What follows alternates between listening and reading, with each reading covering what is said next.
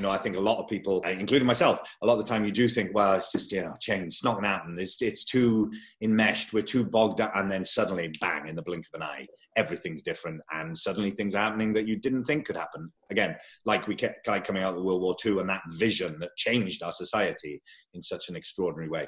But also on a more literally local level, the possibility of what communities can do. Again, I think it's something that was already going on, but it's been revealed and kind of pumped up during this crisis. You know, early on, the first reactions of people in those first couple of weeks were, how can we help? How can we help? What can we do? Everyone was there was such an appetite to help within your community, to help those who are most vulnerable, to help those who are most isolated. And the sense of what it is possible for a community to do when it is given the opportunity and the kind of permission in some ways as well to go, yeah, you are allowed to do this. You're allowed to go and check on that neighbor who you don't speak to, you never hear anything about. Like, you've got permission to do it. That is an extraordinary thing.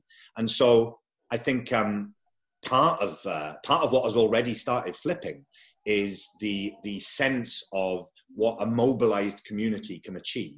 The Flip!